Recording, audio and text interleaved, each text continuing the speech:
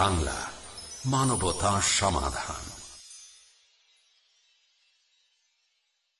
ربنا الله ربنا الله ربنا الله ربنا الله ربنا الله ربنا الله ليس غير الله ربا للعباد ربنا الله ربنا الله ليس غير الله ربا للعباد ربنا الله ربنا الله ربنا الله ربنا الله ليس غير الله ربا للعباد ربنا الله ربنا الله.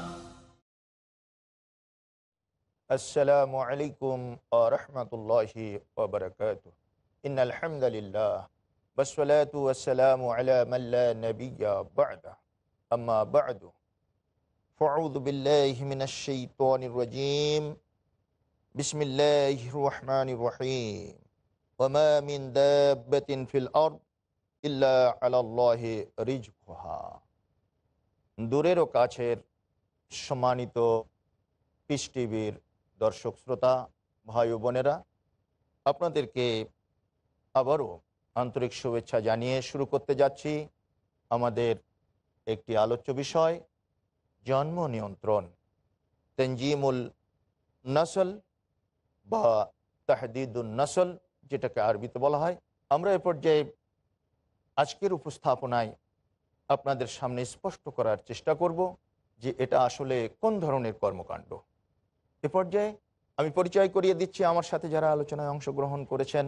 শেখ শহীদুল্লাহ খান মাদানী, আসসালামু আলাইকুম ওয়া রাহমাতুল্লাহি ওয়া বারাকাতুহু। আমরা বাইরে আছেন শেখ আব্দুর রাজ্জাক বিন ইউসুফ, আসসালামু আলাইকুম ওয়া রাহমাতুল্লাহি ওয়া বারাকাতুহু। এবং সর্বশেষ রয়েছেন শেখ কাজী মোহাম্মদ ইব্রাহিম। আসসালামু আলাইকুম ওয়া রাহমাতুল্লাহি ওয়া বারাকাতুহু। শেখ, আমরা আলোচনা করতেছিলাম জন্ম নিয়ন্ত্রণের এই বিষয়টি নিয়ে, যেটা আজকে সারা বিশ্বে কি বলা যাবে, মানুষ অত্যাধিক মাতোয়ালা বললেও অত্যুক্তি হয় না। এটা অত্যন্ত একটি স্পর্শকাতর আজকে সমকালীন বিশ্বে এই বিষয়টি, এটা আলোচিত এবং অনুশীলিত। তো এই পর্যায়ে আমরা জানতে চাইব যে আসলে এটা মুসলিম উম্মার জন্য কতটা সঙ্গতিশীল, কতটা সহায়ক। জি, আলহামদুলিল্লাহ ওয়াসসালাতু ওয়াসসালামু আলা রাসূলিল্লাহি ওয়া বা'দ। জন্ম নিয়ন্ত্রণের যেই প্রেক্ষাপট, জি, এটা মুসলিম জাহানের জন্য কতটা সহায়ক বা কল্যাণকর, এই প্রশ্নে যদি আমরা আসি, একটু অতীত থেকে আসি। হ্যাঁ, জি হ্যাঁ। ফেরাউন সে একটি মুসলিম জনপদের উপরে একটা জেনোসাইড চাপিয়ে দিয়েছিল, জাতি হত্যা, যেটা কোরআনে কারিমের 28 নম্বর সূরা আল কাসাসের 4, 5, 6, 7 নম্বর আয়াতে আল্লাহ উল্লেখ করেছেন, ইন্না ফিরআউনা আলা ফিল আরদি ওয়া জাআলা আহলাহা শিয়া। ফেরাউন জমিনে তার দাম্ভিকতা প্রদর্শন করেছিল এবং তার দেশবাসীকে বহু দলে বিভক্ত করেছিল। ইয়াস্তাদঈফু তা'iফাতাম মিনহুম, সে তাদের এক দলকে হীনবল করে রেখেছিল, রাখার পরিকল্পনা করেছিল। তো কোন জাতিকে হীনবল করা, দুর্বল করা, তো দুর্বল করার প্রয়াসটা কি ছিল? ইউযাব্বিহু আবনাআহুম ওয়া ইস্তাহয়ী নিসাআহুম। সে একটা করতো, সে ছেলেগুলোকে হত্যা করত, মেয়েগুলোকে বাঁচিয়ে রাখতো। তো এই যে কোন জাতিগোষ্ঠীকে দুর্বল করাই কিন্তু কারো জন্ম কমিয়ে দেওয়ার পেছনে একটা হীন উদ্দেশ্য হিসাবে থাকে।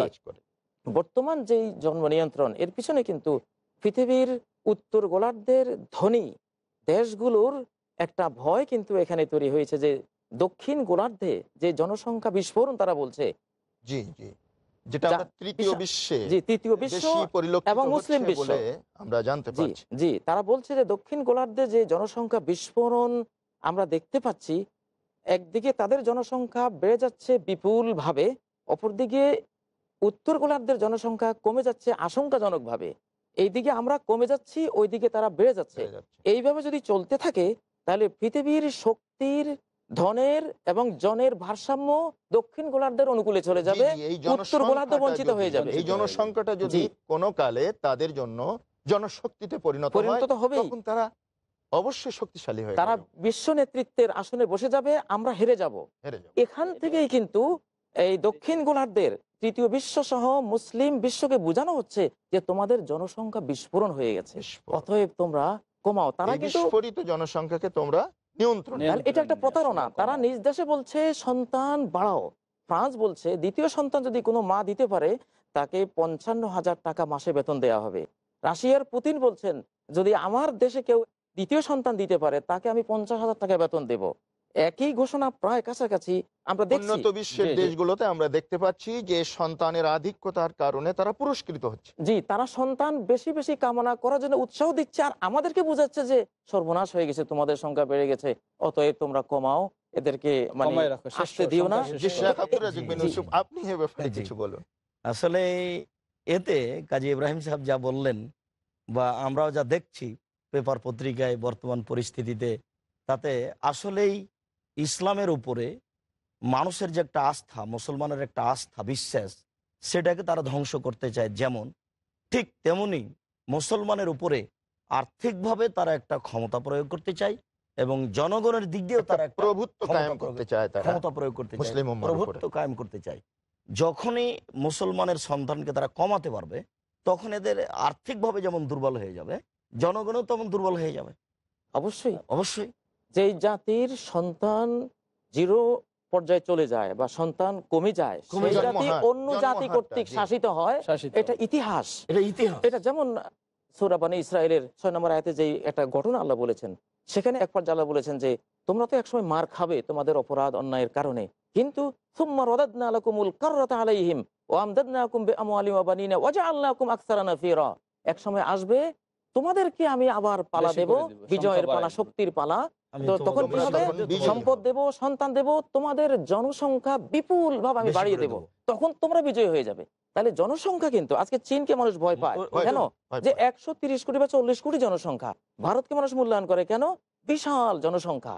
তো জনসংখ্যা কিন্তু বিরাট সম্পদ, যে জনসংখ্যাই হচ্ছে একটা জাতির মূল কারণ এবং একটা জাতিকে সামনের দিকে নিয়ে যাওয়ার, জাতির উত্থানের এটাই একটা বড় মাধ্যম। আব্দুর রাজ্জাক বিন ইউসুফ এবং কাজী ইব্রাহিম সাহেব যেটা বললেন এ ব্যাপারে আপনি সম্পূরকমূলক কিছু বলুন এ ব্যাপারে, যে জনসংখ্যা মূলত কিভাবে জনশক্তিতে পরিণত হতে পারে। না, আসলে জনসংখ্যা জনশক্তিতে যে পরিণত হতে পারে বর্তমান সেই পাশ্চাত্যের দেশগুলি এর একটা বড় প্রমাণ। কারণ তারা এখন সর্বোচ্চ ভাবে যেভাবেই হোক জনসংখ্যা বৃদ্ধি করা যায় এর জন্য পুরস্কার যেখানে ঘোষণা করছে, আর অপর দিকে মুসলিম দেশগুলিতে জনসংখ্যা কমানো যায় এর পুরস্কার ঘোষণা করছে। কত বড় প্রতারণা! তাহলে কত বড় এটা প্রতারণা ছাড়া কিছুই নয়। সম্পূর্ণ বিপরীতমুখী। দেখতে পাচ্ছি এবং তারা জানছে যে জনসংখ্যা বৃদ্ধি হলো একটা তাদের বড় জনবল, বড় শক্তি একটা, তাই তারা শক্তি বাড়ানোর চেষ্টা করছে, পুরস্কার ঘোষণা করতেছে। অপরপক্ষে মুসলিমদের শক্তিহীন করার, শক্তিকে নষ্ট করে দেওয়ার, মুসলিমদেরকে দুর্বল করে দেওয়ার জন্য পুরস্কার ঘোষণা করছে। আপনি যেটা বলছেন যে জনগোষ্ঠীকে নিচ্ছিন্ন করা অথবা দুর্বল পরাস্ত করা মনোবৃত্তি কাজ করে জন্ম নিয়ন্ত্রণের মতো এই কাজের পিছনে, এটা তো সূরা নামের 137 নম্বর আয়াতে আল্লাহ বলেছেন ওয়াকাযালিকা যায়্যানা লিকাসীরিম মিনাল মুশরিকিনা ক্বাতলা আওলাদিহিম শুরাকাহুম লিয়ুরদুহুম। অনেক পৌত্তলিকের কাছে তাদের দেবতারা সন্তান হত্যা করা এই বিষয়টিকে খুব সুশোভিত করে বোঝাচ্ছে, প্রমাণ করছে। কেন? লিয়ুরদুহুম, ওদেরকে ধ্বংস করে দেওয়ার জন্য। আসলে কোনো জাতিগোষ্ঠী যখন তাদের পপুলেশন গ্রোথ, জনসংখ্যা বৃদ্ধি নিম্ন হারে চলে যায় অথবা জিরো হারে চলে যায়, তখন কিন্তু তাদের শক্তি সামর্থ্যে তারা দুর্বল হয়। ইতিহাসে আমরা দেখি গ্রিক জাতি হারিয়ে গেছে, প্রায় ইতিহাসের বিরাট জৌলুস থেকে এই গ্রিক জাতি হারিয়ে এখন তারা অত্যন্ত দুর্বল একটা জাতিতে পরিণত হয়েছে জনসংখ্যার হ্রাসের কারণে। যুদ্ধ বিগ্রহ এবং বিবাহ বহির্ভূত জীবনযাপন করতে করতে তাদের সংখ্যা হারিয়ে গিয়ে এই অবস্থানে তারা চলে এসেছে। অনৈতিক ব্যবহার, জৈবিক শক্তিটা অনৈতিক ভাবে চরিতার্থ করার কারণে তাদের ভিতরে একটা বিপর্যয় নেমে এসেছে। অবশ্যই শেখ, তাহলে এখানে আমরা একথা নির্ঘাত বলতে পারি যে আজকে তৃতীয় বিশ্ব ও বিশেষ করে মুসলিম বিশ্বে যে এই জন্ম নিয়ন্ত্রণের ব্যাপক প্রচার ও প্রসার চলছে, এটা প্রকারান্তরে মুসলমানদেরকে ধনবল এবং জনবলে দুর্বল করে দেওয়ার একটা আন্ত ইহুদি চক্রান্ত কিনা, এ ব্যাপারে আপনার মতামত? এটা অবশ্যই চক্রান্ত। আমার কাছে কতগুলো তথ্য এখানে আছে যে এটা আসলে আপনি যে 1800 শতাব্দীর শেষ ভাগ থেকে এটা যখন যখন এই থিওরিটা দিলেন, জি জি জি, তিনি ছিলেন প্রখ্যাত অর্থনীতিবিদ। হ্যাঁ, হেনরি কিসিঞ্জার সাহেবও একবার তিনি তৃতীয় বিশ্ব, মুসলিম বিশ্ব ভ্রমণ করার পরে এদেশে বিরাট জনসংখ্যা দেখে পরে তিনি একটা রিপোর্ট করেছিলেন যে বিশ্বের অন্তত 13টি দেশে, যার মধ্যে 7টি হলো মুসলিম দেশ, জনসংখ্যার এই আধিক্যকে যদি রুখে দেয়া না যায় তাহলে আমাদের নিরাপত্তা হুমকির মুখে পড়বে। তাদের ওই বাড়তি জনবলের সামনে আমরা টিকতে পারবো না, আমরা দুর্বল হয়ে যাবো, পরাস্ত হয়ে যাব। তার এটাও কিন্তু বহু বছর পর্যন্ত তার এই রিপোর্টটা গোপনে রেখে তারা আমাদেরকে এইভাবে একটা জেনোসাইডের মুখোমুখি করে দিয়েছে জন্ম নিয়ন্ত্রণের মাধ্যমে। তো এটা কিন্তু ঐতিহাসিকভাবে এটা প্রমাণিত। আজকে যেটা আমরা বাস্তবতায় দেখি, জাপান জন্ম নিয়ন্ত্রণ নিষিদ্ধ করেছে, সিঙ্গাপুর নিষিদ্ধ করেছে। সিঙ্গাপুর তো বরং বলেছে 2-3 দিন ছুটি দিয়ে দিলাম, যাও সন্তান উৎপাদন করো, তোমরা জন্ম সরকারি চেষ্টা করো। জি জি, থাইল্যান্ডের অনেক কলকারখানা বন্ধ হয়ে যাচ্ছে, কেন? তাদের জনসংখ্যা নেই। আর যারা জনসংখ্যার এই বিভ্রাটের কারণে, হ্রাসের কারণে দেখা যায় যে শিশু জনসংখ্যা নেই, কিশোর জনসংখ্যা নেই, তরুণ জনসংখ্যা নেই, আছে শুধু বৃদ্ধরা। তো এই বৃদ্ধ শ্রমিকরা, বৃদ্ধ কর্মজীবীরা যখন রিটায়ার্ড হয়ে যান তখন তাদের আয়ু আরো বাড়িয়ে দিয়ে, চাকুরি কাল আরো বাড়িয়ে দিয়ে বুড়োদেরকে দিয়েই উৎপাদনের কাজ নেওয়া হয়। আর উৎপাদন যিনি করবেন তিনি যদি বৃদ্ধ হন, তার উৎপাদনও কিন্তু বুড়ো হয়ে যেতে বাধ্য।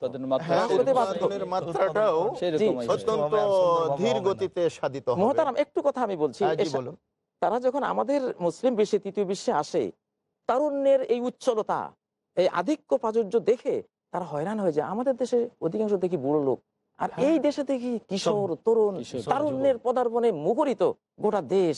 এটা কিন্তু তাদের একটা হিংসার কারণ। জি, এই জন্য তারা জন্ম নিয়ন্ত্রণকে জোর করে আমাদের উপর চাপিয়ে দিচ্ছে।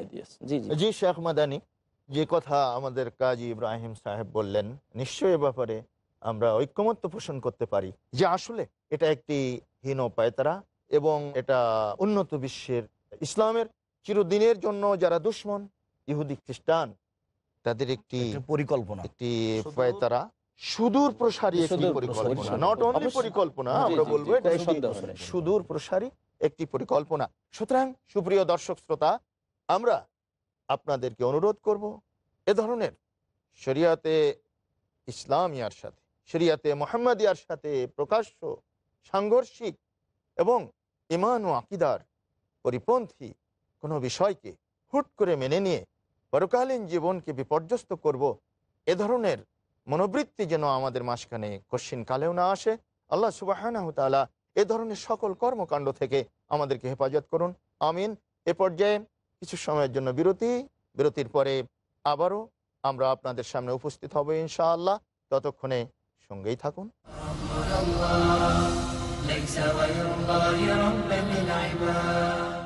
لبيك اللهم لبيك لبيك اللهم لبيك لبيك لا شريك لك لبيك لا شريك لك لبيك إن الحمد والنعمة لك والملك لا شريك لك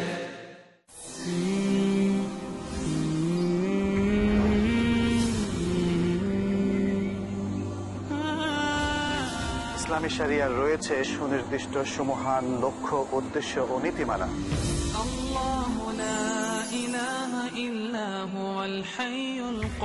ইসলামী শরিয়া অনুসরণের মধ্যেই নিহিত রয়েছে মানুষের ইহপরকালীন শান্তি ও কল্যাণ।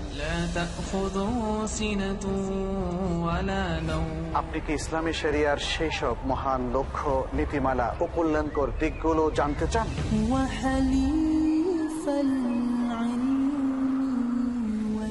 তাহলে দেখুন ইসলামী শরিয়ার লক্ষ্য, উদ্দেশ্য ও নীতিমালা সংক্রান্ত আমার আলোচনা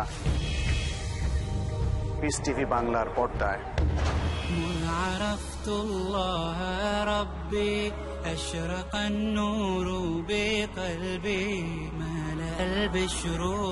জানুন সেই আদর্শ নীতিমালা যা মানবতার সব সমস্যার সমাধান করে দিল। ইসলামী শরিয়ার নীতিমালা আজ রাত 9:30 পুনঃ সম্প্রচার সকাল 8টায় বাংলাদেশে পিস টিভি বাংলায়।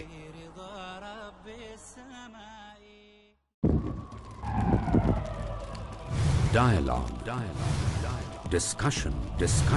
Debate. rebuttal, conclusion. Eliminate misconceptions about religion. Get enlightened. Witness Dr. Zakir Naik in a battle of words. দেখুন সম্মুখ সমরে প্রতি বৃহস্পতিবার রাত 9টায় বা পুনঃ সম্প্রচার সকাল 10:30টায় বাংলাদেশে পিস টিভি বাংলায়। Who was the first prophet? Was a prophet the first one to read and write? Did God speak to a prophet? A prophet in a prison. A prophet who commanded the birds, insects, and animals? Want to know more? Join us for Stories of the Prophet. নবীদের কাহিনী প্রতি রবিবার সন্ধ্যা 7টায় বা পুনঃ সম্প্রচার সকাল 11টায় বাংলাদেশে piece TV বাংলায়।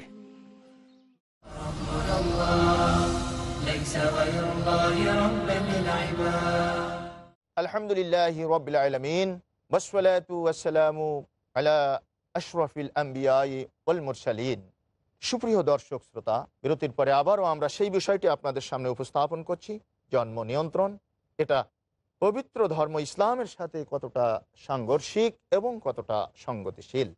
এ পর্যায়ে আমরা জানতে চাইব শেখ কাজী মোহাম্মদ ইব্রাহিম, আপনি যে কথা ইতিপূর্বে বলেছেন যে এটা একটা ইহুদি খ্রিস্টানের চক্রান্ত সুদূর প্রসারী ষড়যন্ত্র, এর থেকে বাঁচার জন্য আমাদের করণীয়। জি, খুব সুন্দর প্রশ্ন করেছেন। বাঁচার জন্য কি করতে হবে নবীজি তো বলে দিয়েছেন যে তানাকাহু তানাসালু তাকাসারু। বিশ্বব্যাপী যেই জন্ম নিয়ন্ত্রণের কুফল হিসেবে পবিত্র পারিবারিক প্রথা যে ভেঙে যাচ্ছে, তোমরা বেশি বেশি পরিবার গড়ো, বেশি বেশি বিবাহ বন্ধনে আবদ্ধ হও তরুণ তরুণীরা, তানাসালু এবং সন্তান গ্রহণ করো। যেমন আল্লাহ বলেছেন যে নিসাউকুম হারসুল্লাকুম ফাতু হারসাকুম আন্না শিতুম ওয়াকদ্দিমু লিআনফুসিকুম, যে তোমাদের নারী জাতিরা হলো তোমাদের ক্ষেত, তোমাদের ক্ষেত্র। এটা অত্যন্ত প্রাসঙ্গিক কথা। আমি একটা প্রাসঙ্গিক কথা বলছি, এই যে মুসলিম বিশ্বের এই ক্ষেতগুলো, মানব জমিনগুলো, আর অমুসলিম বিশ্বের মানব জমিনগুলো, মুসলিম বিশ্বের মায়েদের যেই সন্তান উৎপাদনের ক্ষমতা, উর্বরতা, এটা কিন্তু অনেক বেশি বর্তমান পাশ্চাত্যের মায়েদের সন্তান উৎপাদনের ক্ষমতার তুলনায় অনেক বেশি। আল্লাহ আমাদেরকে এই নিয়ামত দিয়েছেন। এটাও কিন্তু এই হিংসার একটা বড় কারণ। যেখানে পাশ্চাত্য মায়েরা বড় জোর 1 থেকে 2 জন 3 জন সন্তান উৎপাদন করতে পারে, সেখানে আমাদের তৃতীয় বিশ্ব, বিশেষ করে মুসলিম বিশ্বের মায়েরা একবারে স্বাভাবিকভাবে 5, 6, 7 জন, কেউ কেউ 10 জন পর্যন্ত আলহামদুলিল্লাহ দেখা যায় জি সন্তানের তারা জন্ম দিতে পাচ্ছেন। এটা কিন্তু এই ইসলামের বরকতে, ইমানের বরকতে, দ্বীনের সুশিক্ষার কারণে আমাদের এই অঞ্চলে আলহামদুলিল্লাহ এই জিনিসটা আছে। আমরা আসলে এটা আমরা কখন এই বিষয়ে আমরা সতর্ক থাকব বা এর থেকে আমাদের বাঁচার পথ কি হতে পারে? আরেকটি বিষয় আমি এখানে উদ্ভাবন করব, যেটা হলো যে আমাদের এই তথা তৃতীয় বিশ্বে বা মুসলিম দেশসমূহে তরতাজা দীপ্তিমান যুবকদেরকে বৈবাহিক বন্ধনে আবদ্ধ হওয়া থেকে নিরুৎসাহিত করা হচ্ছে এবং লেট ম্যারেজ এটা একটা ফ্যাক্টর এখন দাঁড়িয়েছে। আমাদের দেশের সরকারও কিংবা অনেক দেশের সরকারও সরকারিভাবেও এ ব্যাপারে জনগণকে উৎসাহিত করছে। এটা একটা যেটা আসলে এটা মূলত এখানে দুটো দিক রয়েছে। জি, একটা দিক হলো মানুষকে, বিশেষ করে যুব সমাজকে অনৈতিক কর্মকাণ্ডে লিপ্ত করার একটা পথ খুলে দেওয়া হচ্ছে। হ্যাঁ, ইচ্ছা পরিকল্পিতভাবে। কারণ একজন যুবক, একটা যুবতী মেয়ে যখন তাদের যৌবন আসবে, তখন তো অবশ্যই তাদের একটা চাহিদা জাগবে, কিন্তু চাহিদা জাগা, এই চাহিদাটাকে পূরণের জন্য ইসলাম একটা সুষ্ঠু সুন্দর ব্যবস্থা রেখেছে, সেটা হলো বৈবাহিক পদ্ধতি। কিন্তু এই পদ্ধতিটাকে যখন পিছিয়ে ফেলে দেওয়া হচ্ছে, আরো দূর করে দেওয়া হচ্ছে, দূরে জনগণকে নিরুৎসাহী করা, যার ফলে দেখা যাচ্ছে যে এক প্রকার তাদেরকে অবাধে অপকর্মে লিপ্ত হওয়ার একটা পথ খুলে দেওয়া, যেখানে সন্তানের কোনো মনোবৃত্তি থাকে। এবং এখানে যে এই বিষয়টাও কিন্তু জন্ম নিয়ন্ত্রণও এটার সাথে সম্পৃক্ত হয়ে যাচ্ছে। যখন বিবাহ বন্ধনে আবদ্ধ নেই, এই অবস্থায় তার সন্তান নেওয়ারও কোনো সুযোগ নেই। এইভাবে তার বয়সটাকে বা এইভাবে আপনি যে কথাটা বলতে চাচ্ছিলেন যে পরিণত বয়সে যুবক যুবতীদের বৈবাহিক বন্ধনে আবদ্ধ হওয়ার ব্যাপারে ইসলাম কি বলেছে? ইসলাম তো এই বিষয়ে মানে একটা যথাযথ ব্যবস্থাপনা রেখেছে।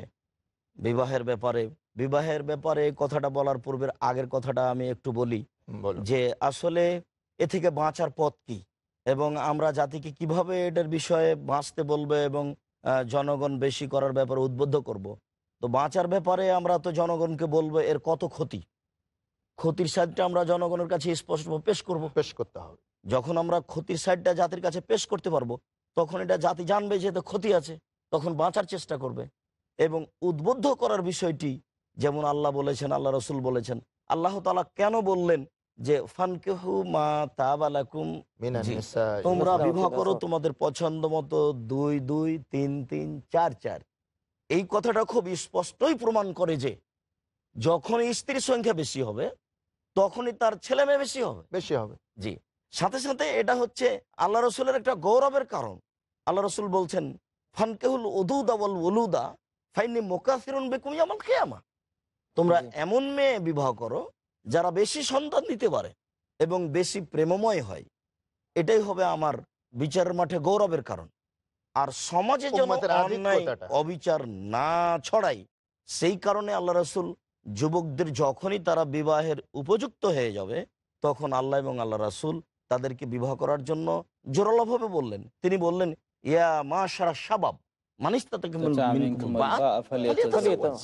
হে যুবক দল, যুবককে আল্লাহ রাসূল আদেশ করছেন যখনই তোমরা একটা বিবাহের পর্যায়ে পৌঁছে যাবা, তোমরা পরিবার পরিচালনা করতে পারবা, তখনই তোমরা বিবাহের পর্যায়ে যাও। কেন? এটা আগাজলিল বাসার ওয়াহাসানুল ফিয়াজ, অর্থাৎ প্রতীয়মান হয় এখানে যে একটা ছেলে বা একটা মেয়ে, একজন যুবক যুবতী পরিণত বয়সে পদার্পণ করার সাথে সাথে বৈবাহিক বন্ধনে আবদ্ধ হওয়ার জন্য ইসলাম অনুপ্রাণিত করেছে। এবং সাথে এইভাবে না, দেখেন আরো কত স্পষ্ট ভাবে আল্লাহ রাসূল বলছেন যে আলাইকুম, তোমাদের বিবাহ করা এমন জরুরি ওইসব মেয়ে আনতাকু আরহামান ও আজ আফওয়াহান ও আরবিল ইয়াসির, যে বেশি বেশি বাচ্চা দিতে পারে, যার মুখ মিঠে আর মোহর কম, অল্পতেই খুশি হয়। তাহলে কি হবে? আনতাকু আরহামান, বেশি বাচ্চা দিবে। তাহলে বেশি বাচ্চা দেওয়াটা লক্ষ্য উদ্দেশ্য, এবং কুমারী মেয়েকে বিবাহ করলে বাচ্চা বেশি হবে। তো শরীয়ত এইভাবেই সমাজকে আল্লাহ এবং আল্লাহ রাসূল জনগণকে উৎসাহিত করেছেন যাতে করে তারা ছেলে মেয়ে সমাজে বেশি করতে পারে, জনগণের সংখ্যা বেশি করতে পারে। আমি একটু এই যে আপনি অধিক সন্তানের কথা বললেন, হ্যাঁ, এটা আমার একটা কথা মনে পড়লো যে এখন তো ভোগবাদী বর্তমান বিশ্ব পরিস্থিতিতে যে একটা শিশুদের প্রতি যে স্নেহ মমতার একটা নেয়ামত আল্লাহ দিয়েছেন, এটা কিন্তু হারিয়ে গেছে। জন্ম নিয়ন্ত্রণের জন্য অনেক বড় অংশ দায়ী যে আজকে শিশুর প্রতি যে পাশ্চাত্য বিশ্ব সহ জন্ম নিয়ন্ত্রণের অতল তলে তলিয়ে গেছে যারা, তারা অন্তরে কোনো মমত্ববোধ নাই, শিশুর প্রতি কোনো স্নেহ মায়া নেই। আর নবীজি তো বলেছেন ইন্নামা ইয়ারহামুল্লাহু মিন ইবাদিহির রুহামা, আল্লাহ আল্লাহর বান্দাদের মধ্যে থেকে তাদেরকে তো দয়া করবেন, রহমত করবেন যাদের অন্তরে স্নেহ আছে, মায়া আছে, দয়া আছে। তো আসলে তো জন্ম নিয়ন্ত্রণ থেকে বাঁচার জন্য আমাদেরকে একটা কাজ করতে হবে বিশ্বাসগত সাইডে, যে আসলে রিজিক দাতা মাতাও নন, পিতাও নন, কোন সরকার রিজিক দাতা নন, জাতিসংঘ রিজিক দাতা নন, কোন মানব গোষ্ঠী, কোন বৃহৎ শক্তি, কোন পরাশক্তি রিজিক দাতা নন। এক তিলার্ধ পরিমাণ, এক শস্য দানা পরিমাণ কেউ আল্লাহ ছাড়া রিজিক দেওয়ার মালিক না। আল্লাহ বলেছেন কুল্লুকুম জাইউন ইল্লা মান আতআমতুহু, আমার বান্দারা সবাই ক্ষুধার্ত হবে যদি আমি খাদ্য না দেই, আমি তাকে খাদ্য দেই, সেই মাত্র খাদ্য পেতে পারে। এই বিশ্বাসটা যেটা দুর্বল হয়ে গেছে আমাদের মুসলিম তরুণ তরুণীদের মনে, বিশ্বাসকে আমাদের সবল করতে হবে। সাথে সাথে আমরা তাহলে সুদৃঢ় ঈমানদার হিসাবে আত্মপ্রতিষ্ঠা লাভ করতে পারব। সর্বোপরি শেখ শহীদুল্লাহ খান মাদানীকে আমি বলবো যে রাসূল আরবি সাল্লাল্লাহু আলাইহি ওয়াসাল্লাম যেখানে নিজেই বললেন যে আমি কিয়ামতের ময়দানে গর্ববোধ করব আমার উম্মতের আধিক্যতার কারণে, সেখানে এর সংখ্যা নিয়ন্ত্রণে রাখা বা এ ধরনের হীন মানসিকতা পোষণ করা কতটা কোরআন ও সুন্নাহ পরিপন্থী একটু স্পষ্ট করবেন। না, আমরা আসলে মুহতারামদের আলোচনা থেকে এটা বিষয়টা স্পষ্ট হয়েছে যে আজকে সেই ইসলাম বিদ্বেষী যারা, ইসলাম বিরোধী যারা, মুসলিম উম্মাকে যারা পিছনে ফেলে রাখতে চায়, ক্ষতিগ্রস্ত করতে চায়, তাদেরই এই সমস্ত হলো কলা কৌশল, এই সমস্ত ষড়যন্ত্র।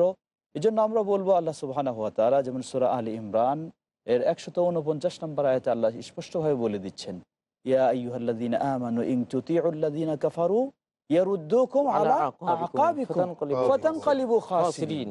ওহে যারা ঈমানদার, ঈমান আনার পরে তোমাদের কর্তব্য হলো তোমরা আল্লাহর অনুসরণ করবে, রাসূলের অনুসরণ করবে, ইসলামের অনুসরণ করবে। না করে যদি তোমরা সেই পাশ্চাত্যের যারা ইসলাম বিদ্বেষী, যারা মুসলিম বিদ্বেষী, যারা মুসলিমদের অকল্যাণে কামনা করে, এটাই যাদের পরিকল্পনা, তাদের যদি তোমরা অনুসরণ করো, ইয়ারুদ্দুকুম আলা আকাবিকুম, তোমাদেরকে পিছনের দিকে ফেলে দাও সব দিক থেকেই। এখানে আমরা যখন সন্তান কমানোর কথা বলা হচ্ছে, তাহলে মানুষকে, মুসলিম উম্মাকে জনশক্তির দিক থেকে পিছনের দিকে ঠেলে দেবে, অবশ্যই জনবলের দিক থেকে পিছনের দিকে ঠেলে দিবে। আর যখন এই জনশক্তি জনবল কম হয়ে যাবে, অটোমেটিক ভাবে তারা অর্থনৈতিক ভাবেও দুর্বল হয়ে যাবে। সুতরাং এভাবে তারা মুসলিম উম্মাকে অর্থনৈতিক দিক থেকেও পিছনে ঠেলে দিচ্ছে, এবং তখন সকল দিক থেকে, এমনকি এখানে এই সমস্ত পন্থাগুলি চালু করার কারণে, যে এই সমস্ত পন্থাগুলি চালু করার কারণে বা মাধ্যমে সমাজে আজকে দেখুন অন্যায় অনৈতিক কর্মকাণ্ডগুলি বেশি বেড়ে চলছে। আলহামদুলিল্লাহ, এ পর্যায়ে আমরা তাহলে এই সিদ্ধান্তে উপনীত হলাম যে আসলে দারিদ্র বিশ্বে, তৃতীয় বিশ্বে এটা পাশ্চাত্যের একটা আগ্রাসন, এটা একটা প্রতারণা। সুতরাং পরবর্তী আমরা এপিসোডে এ বিষয়ে বিস্তারিত আলোচনা করব। এই এপিসোড এখানেই আমরা পরিসমাপ্তির দিকে চলে যাচ্ছি। আকুলু কাউলি হাদা, আস্তাগফিরুল্লাহ লি ওয়া লাকুম ওয়া লিসাইরিল মুসলিমিন। আসসালামু আলাইকুম ওয়া রাহমাতুল্লাহ। রব্বুনা আল্লাহ, রব্বুনা আল্লাহ, রব্বুনা আল্লাহ, রব্বুনা আল্লাহ, রব্বুনা আল্লাহ, রব্বুনা আল্লাহ, লাইসা গায়রুল্লাহি রাব্বান লিল ইবাদ। রব্বুনা আল্লাহ, রব্বুনা আল্লাহ, রব্বুনা আল্লাহ, রব্বুনা আল্লাহ, রব্বুনা আল্লাহ, রব্বুনা আল্লাহ, লাইসা গায়রুল্লাহি রাব্বান লিল ইবাদ। রব্বুনা আল্লাহ, রব্বুনা আল্লাহ, লাইসা গায়রুল্লাহি রাব্বান লিল ইবাদ। উম্মাতাস সাহরা'i ইয়া শা'বাল খুলুদি মান সিওয়াকুম হাল্লা। ফিল্টার করলে পানি বিশুদ্ধ হয়, ডায়ালাইসিস করলে রক্ত বিশুদ্ধ হয়, তাপ দিলে সোনা বিশুদ্ধ হয়। আমাদের কষ্টার্জিত টাকা কিভাবে বিশুদ্ধ হবে? আল্লাহ সুবহানাহু ওয়া তাআলা পবিত্র কোরআনে অনেকবার এই কথা বলেছেন, আকিমুস সালাত ওয়া আতুজ যাকাত, অর্থাৎ তোমরা নামাজ আদায় করো এবং যাকাত দাও। যাকাত দিয়ে সম্পদকে বিশুদ্ধ করুন। বর্তমানের এই যুগে ইসলামের বাণী প্রচারের জন্য স্যাটেলাইট চ্যানেল হলো সবচেয়ে সেরা মাধ্যম। পিস টিভিকে সমর্থন করুন। ডোনেশন এবং জাকাত পাঠানোর ঠিকানা IRFI আল Ryan bank, quadrant code 48 Calthorpe road, Birmingham, UK। Post code B151TH। Pound account number 011-32301, euro account number 011-32302, US dollar account number 011-32303, short code 300083, Swift BIC code IBOBZB22, IBAN GB52LOYD 30963401 024192। টেলিফোনে টাকা ট্রান্সফারের জন্য call করুন 442082424321। টাকা পাঠিয়ে আমাদের email করুন admin@peacetv.tv। আপনার দায়িত্ব পালন করে পুরস্কার নিশ্চিত করুন। যাকাত দিয়ে এই দায়িত্ব পূরণ করুন। Piece TV. করে সম্মানের রক্ষা, দূর করে হতাশা, দেই তাকে অধিকার, মিটিয়ে দেই নিরাশা। আমি মোহাম্মদ বদরুদ্দোজা নদী, আপনারা দেখছেন পিস টিভি বাংলা। ইসলাম নারীকে দিয়েছে কত উচ্চ স্থান, মান ও সম্মান, তা জানতে হলে দেখুন ইসলামে নারীর অধিকার।